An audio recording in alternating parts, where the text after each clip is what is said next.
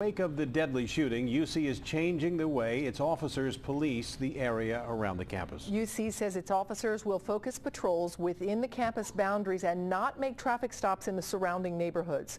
Local 12's Rich Jaffe joins us now live from Clifton with a look at how that is being received by students and also the property owners there. Rich.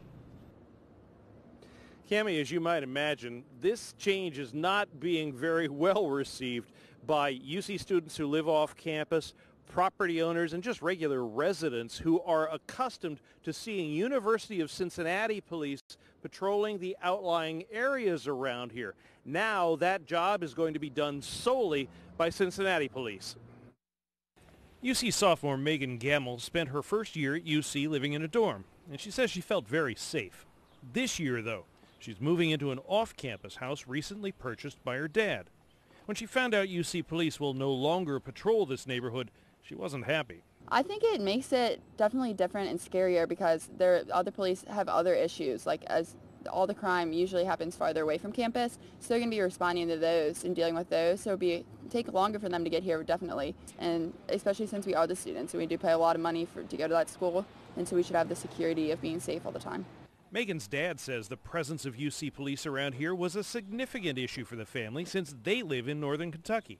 When we toured UC and spoke to the police chief and the officers, that was one of the great things that we were happy about. It was a great comfort knowing that not only did we have the Cincinnati police officers patrolling, but we also had the officers from UC. In a news release from the university, officials say in the wake of the July 19th shooting death of Samuel DuBose, campus police will now focus its patrols within campus boundaries and only do traffic stops within the boundaries of UC's campuses. That comes as bad news for property owners like Denny Rehn. It's going to be bad, I think, unless they beef up the Cincinnati patrols. A lot? A lot.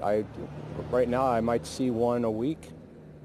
A city policeman, maybe two a week, but we saw campus police all the time. Now, UC officials say these changes are going to stay in effect until further notice. And while this is going on, or until it changes, Cincinnati police say that they will increase patrols in the peripheral areas around here. Now, I talked with a UC spokesperson, and here's the bottom line to all this. If you live off campus in private housing and you were to call 911, that call is still going to go through Cincinnati Police Dispatch. It always did.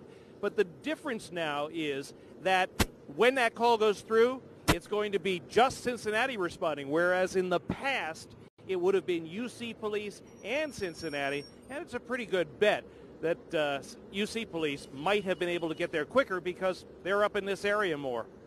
In Clifton, Rich Jaffe, Local 12 News. Cammie? All right, Rich, thank you. Now, in a statement this afternoon, UC President Santa Ono said that he will meet soon with city and community leaders to evaluate the areas UC officers patrol. He says the new policy will be monitored and changes may be made if they are needed.